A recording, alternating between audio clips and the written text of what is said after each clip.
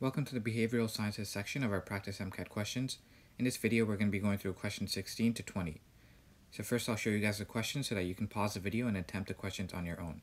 Here's question 16, 17, 18, 19, and 20. Now let's go through the questions together. And question 16 is asking us which of the following is true regarding stereotypes. So what is a stereotype? That's some kind of commonly held belief about a particular group of people. So what is true regarding these? Option A is saying that they must be negative. No, that's incorrect. There are some stereotypes which say that a group is really good at something, and then there's some that say a group is really bad at a certain task, and then it also depends on whether the task is perceived to be a good or bad task. So what I'm trying to say is that stereotypes, they can be negative, they can be positive, or they can just be neutral. Like there's a commonly held stereotype that a group tends to do some type of action. The action is really neither positive or negative, it's just a neutral action. They just happen to do that. Maybe it's a part of their culture or something like that. So option A is incorrect. Option B is also incorrect for that reason. So stereotypes don't have to be either like negative or positive. Option C is saying stereotype threat relates to changes in stereotypes over time. That's incorrect. So stereotype threat is not about changes in stereotypes over time.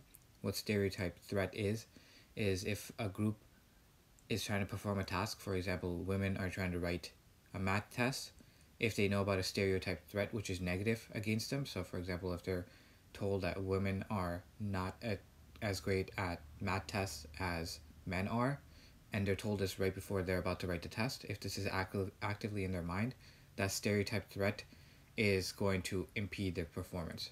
So because they already have kind of accepted this, and they're also kind of trying to measure up and compare themselves with men instead of just trying to do their best and write the math test, that stereotype threat is going to get into their mind and impede their performance. So that is what stereotype threat is. It's not what is given in option C, which is talking about changes in stereotypes over time. And finally, D is the correct answer. So it says that it relies on the belief that all members of a particular group share a certain trait. Yes, this is pretty much the definition of a stereotype, so it is something which is true regarding stereotypes. In question 17, it says a student is trying to commit to long-term memory a list of scuba diving terms in order to recall them in their scuba diving lessons. They're studying at a dermatology library. Which of the following would be assumed to have the greatest effect on helping them to commit the terms to long-term memory? So they want to commit to long-term memory a list of some diving terms. So key thing is it's a list of things that this person needs to memorize, and they're doing so at a dermatology library. So with this question, it's almost kind of two answers which are acceptable. So answer A is saying the context effect. That one is not acceptable, because the context effect is if you try to recall things again later on but you're in a similar context. So for example, if this person is studying in the dermatology library and then they try to recall this list later on in the dermatology library, they'll probably be able to do so better because they're in a similar context. But this person has to recall them in their scuba diving lessons, meaning they're going to be in the water when they're trying to recall this, and so that context is not even close to the same as when they were memorizing, so the context effect is not really relevant here. And then between the primacy and recency effect, the one which would be better to help them commit terms to long-term memory from a list would be the primacy effect. So that answer might be correct, it's acceptable, because primacy and recency effects, they say that you're likely to remember things from the beginning and end of a list respectively, and if you're trying to have things be stored in your long-term memory, it makes more sense that the primacy effect is more relevant, because the primacy effect is studying what's at, or recalling what's at the beginning of a list, and then if it's at the beginning and you have that stored in your memory, it's going to be there for a longer period of time, and then it's going to just sit around in your brain for a longer period of time and be more likely to be a part of your long-term memory, whereas recency effect is kind of related a bit more to short-term memory because you're kind of just remembering what the most recent thing on the list was. So it doesn't have as much time to be integrated into long-term memory.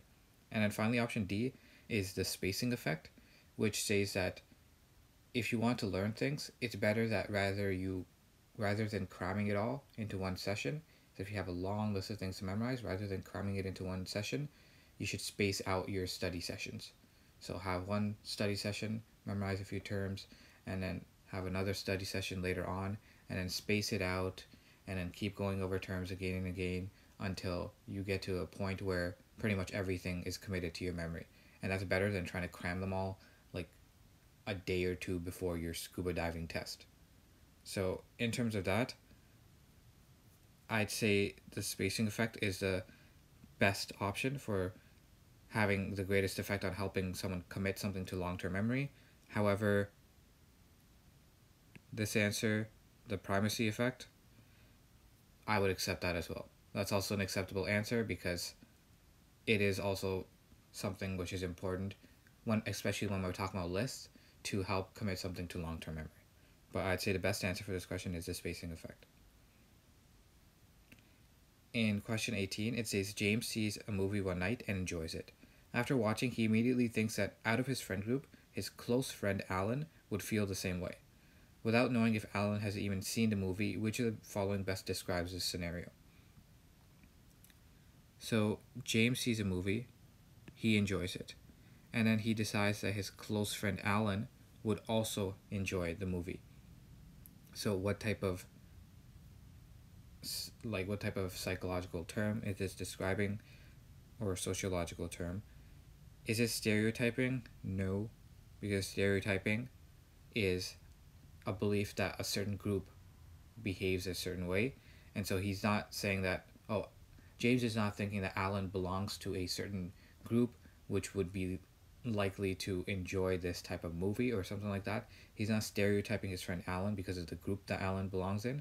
It's more so because of the fact that Alan is his close friend, and because they're close friends, they obviously have some shared interests. So it's because of that, more so than Alan belonging to a group. So A is incorrect. B is saying the observer bias. That's not really relevant here. Observer bias is when you observe other people committing some act and then you think it's due to their internal properties rather than the situation, and so you judge them more harshly, but that's not even relevant here.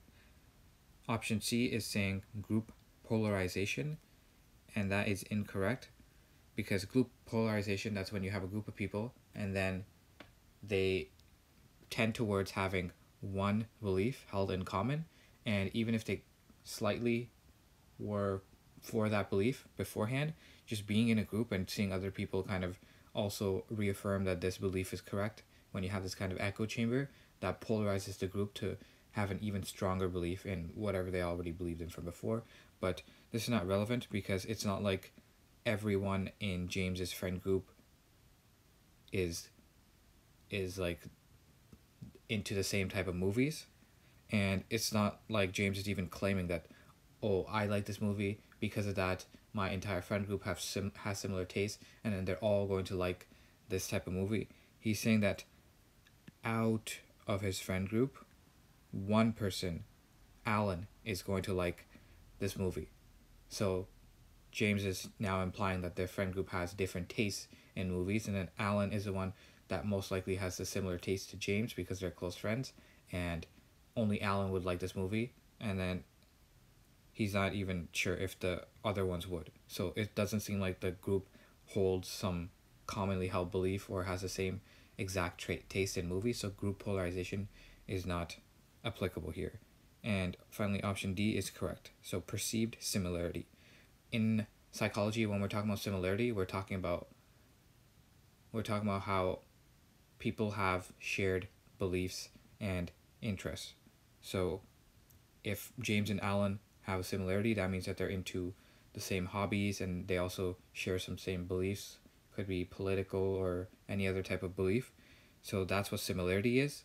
And then perceived similarity is kind of extrapolating from that and saying that I already know that we're very similar in a lot of different areas. So I perceive that we're also going to be similar in this area. So James doesn't know if Alan has even seen a movie, but just based on how similar he feels with Alan, he feels that because I like this movie and we're very similar, Alan is also going to like this movie. So perceived similarity is the best answer for this question. In question 19, it says a student has answered 24 out of 35 questions correct on an exam. What is the percentile rank of his score on the exam? So someone scored 24 out of 35, and we'll ask for their percentile rank. So you can't immediately just say, let me look at the percentage that they got correct. So this is about 68.5%. 24 out of 35, so 68.5% or 69%. That's what the actual percentage of correct answers is. So that's the actual mark that a student got on this test. But we're asked for the percentile rank of this person's score on the exam, and percentile rank can only be determined by comparing a student's score to other students in the same class who have written that score. So other students just who have written the same test, they don't have to be in the same class. So we can't say that it's any one of these, any one of the first three options, but it's going to be option D. The answer can't be determined from the given information because we have to compare the 68.5% that this student got to other students.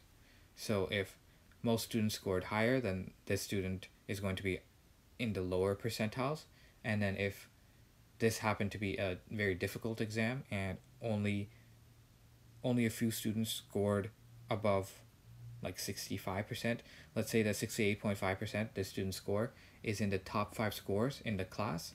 So if your score is in the top 5, that means that you are in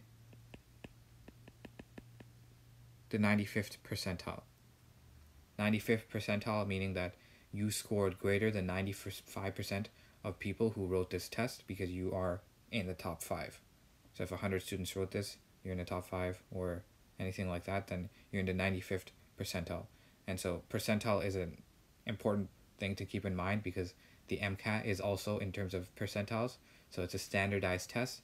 So it's standardized against other people writing the same test, or it's not exactly clear how the MCAT is standardized, but it's standardized to how other people would perform given the same questions that you were given. And so if you get a 90th percentile, that means that you are in the top 10% of scorers. So that's important to keep in mind. In question 20, it says symbolic culture is what? So symbolic culture is the symbolisms that people hold in a culture. So common symbolisms. So this could be things like the written word and the spoken word as well, but it also includes like gestures as well. So for example, a thumbs up in some symbols is indicating good job, or pointing at people in some symbols is, in some cultures, is fine as a symbol, but in other cultures it might be perceived as rude, whereas in some cultures just pointing the thumbs up might be considered rude. So symbolic culture, option A is saying it's a subset of non-material culture, and that is correct. So culture can be material or non-material. Material means like physical objects, whereas non-material means everything else. And symbolic culture falls underneath the non-material culture. So symbolisms like gestures, they don't have to be material objects. They're not material objects. So therefore, symbolic culture does fall under a type of non-material culture. And then other non-material cultures could be like beliefs that a culture holds. So once again, beliefs are not something material. B is incorrect because it's saying it's a subset of material culture, but it's not. C is saying symbolic culture reflects physical objects in the world which may serve as symbolic to groups of individuals. No. So because it's saying it reflects physical objects in the world, that's incorrect, because that would be the same thing as B, talking about material culture. Like the physical objects would fall under material culture, but then it's possible that they may serve a symbolic role, or they might relate to some belief that a culture has, but that belief itself or that symbol itself, that's what symbolic culture is, whereas the actual physical object itself is material culture. And then finally option D is saying symbolic culture is typically not a component of cultural norms or values. That's incorrect. So the not part is incorrect. It usually is a typical component of cultural norms and values, because once again, if it's considered in a culture that gesturing and pointing at someone is rude, then that's a part of your norms and values because you consider that to be rude. And if someone is pointing, then they're kind of violating a norm, and so they're going to be called rude, and then it's going to lead to some consequences because of that. So symbolic culture, it usually is a pretty important part of cultural norms and values. That's it for the questions in this video. If you enjoyed what you saw, make sure to check out our course on teachable.com. The link is in the description below. And in that course, we go through a lot more questions and go through all the different answers and explain why it's correct or incorrect. So make sure to check out our course. Also subscribe to our channel over here if you haven't, to make sure you don't miss any new videos. And that's it for this video. I'll see you guys in the next one.